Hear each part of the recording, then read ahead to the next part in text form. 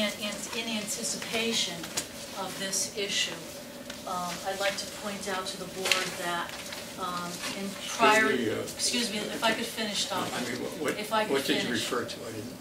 Well, I just closed the book. Chapter 6, Section 4. Thank you.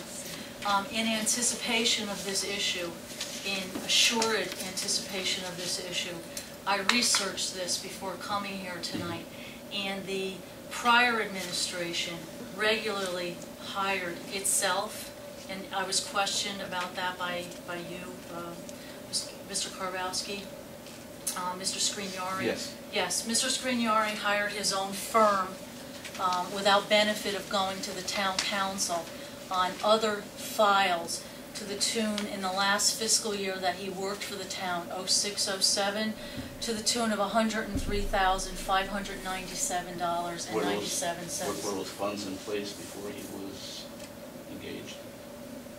I don't know if he came here or not, but I do have the vouchers here if anybody would care to see them. I will also point out as well that those files fell in response to a question that you put to me, Mr. Serio.